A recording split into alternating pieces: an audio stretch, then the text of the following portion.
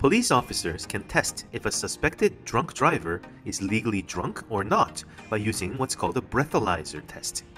A breathalyzer is a device used to determine blood alcohol concentration, or BAC for short, by measuring the amount of alcohol in a sample of your breath. But did you know that the breathalyzer test is based on an oxidation reaction of alcohol in chemistry? In the 1950s, Dr. Robert Borkenstein of the Indiana State Police invented the breathalyzer, a type of breath alcohol testing device used by law enforcement agencies today. People commonly say breathalyzer when they refer to an alcohol test. However, breathalyzer is actually a brand name. I wonder if you knew that. So, how can a person's breath show how much that person drank? Well, alcohol that a person drinks gets absorbed from the mouth, throat, stomach, intestines, and into the bloodstream. As the blood goes through the lungs, some of the alcohol moves across the membrane of the lungs' air sacs called alveoli and into the air. This is because alcohol is volatile and evaporates from a solution. The concentration of the alcohol in the alveolar air is proportional to the concentration of the alcohol in the person's blood. As the alcohol in the alveolar air is exhaled, it can then be detected by the breath alcohol testing device. Instead of having to draw a driver's blood to test for the alcohol level, an officer of the law can test the driver's breath on the spot and instantaneously know if there is a reason to arrest the driver.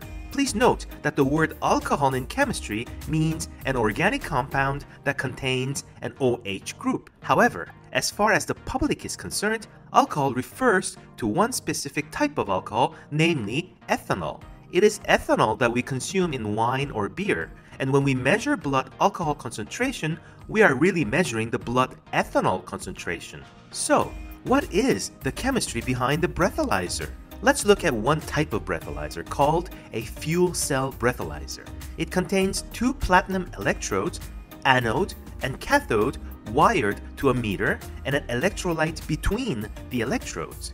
So when you blow into a breathalyzer, ethanol in your breath is oxidized at the anode and forms acetic acid.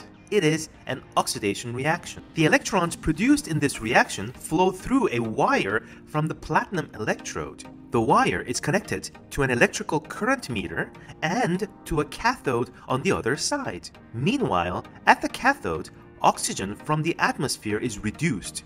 It is a reduction reaction. If you'd like to know more about oxidation reduction reaction or balancing chemical equations, please watch my previous videos called Oxidation versus Reduction and How to Balance Chemical Equations in 4 Steps. I'll post a link below.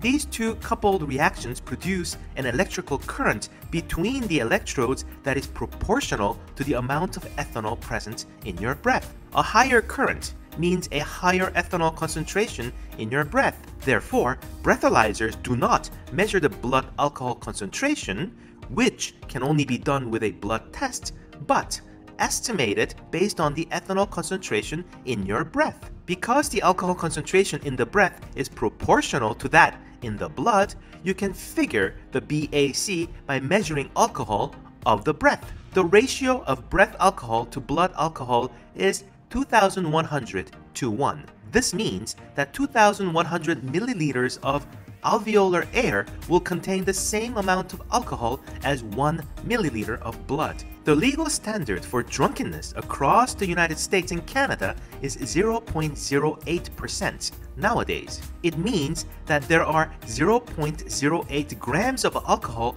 per 100 milliliters of blood. This is the level at which criminal code impaired driving charges can be laid. However, it is important to note that even small amounts of alcohol can impair driving ability. According to American Medical Association, a person can become impaired when the blood alcohol level hits 0.05%. Here's an interesting question for you.